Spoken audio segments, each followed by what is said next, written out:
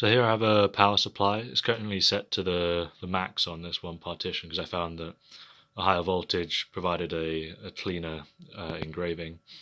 And there's no reason why you actually need a power supply. You can use batteries, any form of wall socket. A lot of the time you'll see this done with a 9-volt battery, so I'd suggest probably doing any range from that to about 40 volts for safety. You're not sure what would happen if you went any higher. It might just get out of hand. So yeah, I've just got this cotton swab, dipped it in salt water, got the crocodile clip here. Then all you need to do is just tap it against there, it'll start engraving.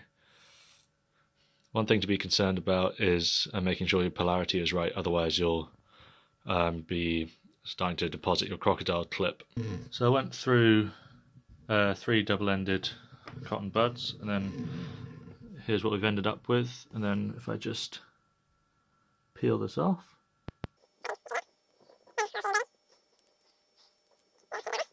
and there you go, nice and clean, and can't rub off because it's engraved into the steel. So I've got Inkscape open here, and the first thing is to reset the size of my page, because my laser engraver is nowhere near this large. Its printing platform is 37mm squared. And then the next thing is we need to get an image of the pick so that we know where we're printing on there. Then I want to trace the bitmap. I'm going to do it with edge detection, and you know exactly what's going on there. Get rid of the original image, and then we want to resize this. So my pick that I'm going to be working with is about 25mm by 28, and that needs to just be somewhere in the plane. And then you can add extensions into Inkscape for laser engraving. I've added this raster 2 laser G-code generator. I'm just going to keep all of these default settings, apply that. Now we have an image from which the laser engraver can read. And the next thing to do is to get the image that you want to engrave on. I'm just going to do the channel name, and again trace bitmap. Let's mess with the settings there.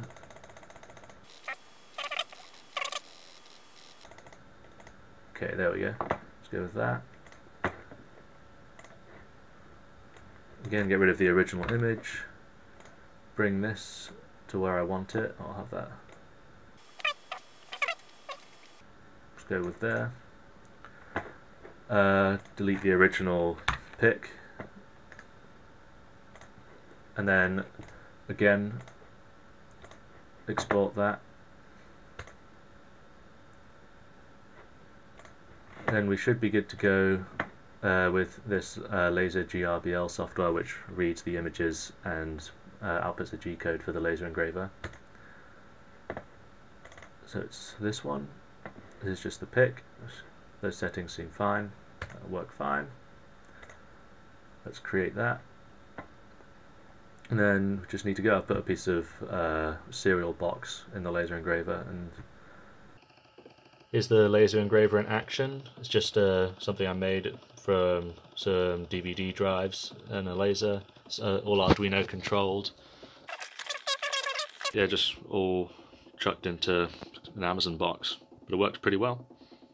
What I found works really well with the laser engraver is just regular packing tape as the coating. Now I'm just going to trim this around here and very lightly glue the pick exactly over the template that we just printed, and then print the logo. You can see the letter's been engraved out, and just with a pair of tweezers you can just about... And then the next step is to actually etch it. Now you don't need to have a laser engraver necessarily to do all of this, it just allows you to make more intricate patterns.